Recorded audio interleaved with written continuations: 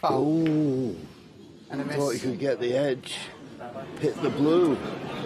Ronnie O'Sullivan 5. Could have been a lot worse. Yeah, but what's the referee thinking here?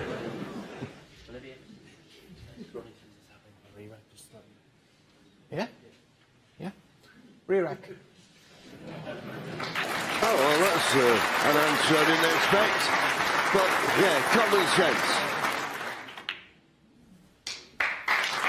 100. An absolute masterclass there from Ronnie O'Sullivan. In the end, the pressure was just too much. Mark Allen 29. And he'll be relieved. So, Ronnie, you could say, was gifted that frame in the end, but he'll take it gladly.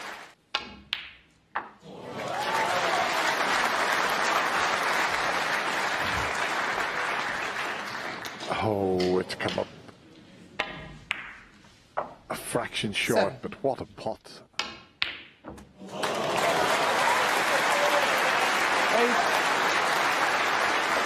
Well, that's just stunning.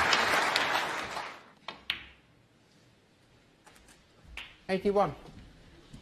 Graham Dott made a maximum break in the qualifiers, but didn't get through to the Crucible. And that could be the end of the effort. 88. That cannon, unless he can pull a double off here, he might do this, you know. Get in. No double, but it was a great effort. 66. That's the end. 1. So he's going to win it in good style.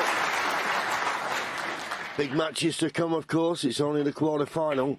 But he'd be pleased to have got through this one because Mark Allen, very, very dangerous opponent.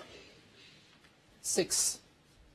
Just hasn't produced in this match, but you never take him lightly. 8. Finishing off in style, lovely little cannon there. Yeah, looking at him, John, I think he's going to take some stopping. 11. Stephen Hendry might be twitching a bit, John, I think. The old 7th equaling World Championship. 15. And that winner is going to be Ronnie O'Sullivan. 26. Not bothered about the black shirts. Mark Allen, sure Mark wishes you the best of luck for the rest of the tournament. Nice to see. He played really well. The first section broke the back of this match. No reason for Mark Allen to beat himself up. He met Ronnie O'Sullivan in vintage form, and that is a hard pill to swallow.